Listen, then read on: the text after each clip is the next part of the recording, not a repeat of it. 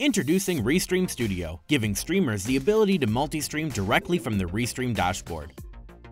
Randy here from Restream, and in this video, we're going to take a brief look and see how to set up and use Restream Studio. To get started, you'll want to click on the camera icon in the left navigation bar of your Restream dashboard. From the bottom of your webcam feed, you'll be able to see some quick controls. Choose the icon in the center to select and share your screen. You can click the camera icon control to swap back to your live webcam feed.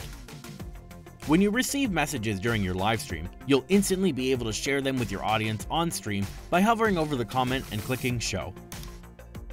You can also quickly add attention-grabbing captions to your stream, such as a call to action for your viewers to follow you on social platforms. If you want to add a logo or overlay to your stream, head to the Graphics section. Here, you can choose between graphics you've already uploaded, or you can choose to upload your own. You can also quickly add a background that will display if both your webcam and screen share are disabled. Finally, you can click Setup to toggle which channels you want to go live on, and you can set your stream titles for every enabled platform. And that's it. You're ready to go live on all your channels with Restream Studio. If you have any questions or comments, please feel free to reach out to our 24/7 live chat, located in the bottom right of our website.